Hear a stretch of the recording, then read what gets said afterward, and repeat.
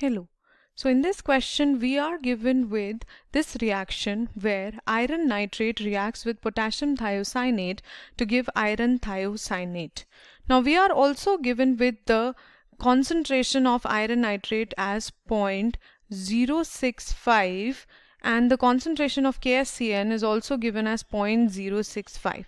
And the equilibrium concentration of iron thiocyanate is given as 4.5 into 10 to the power minus 5. Now we've been asked to work out the equilibrium constant for the reaction, which can be done using the expression Kc is equals to concentration of products upon concentration of reactants, which is iron nitrate KSCN brackets. Now let us substitute the values here, which will be 4.5 multiplied with 10 to the power minus 5 divided by 0.065 multiplied with 0.065.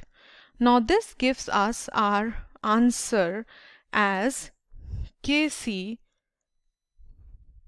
is equals to 0.0106, and this is the value for the equilibrium constant for iron thiocyanate.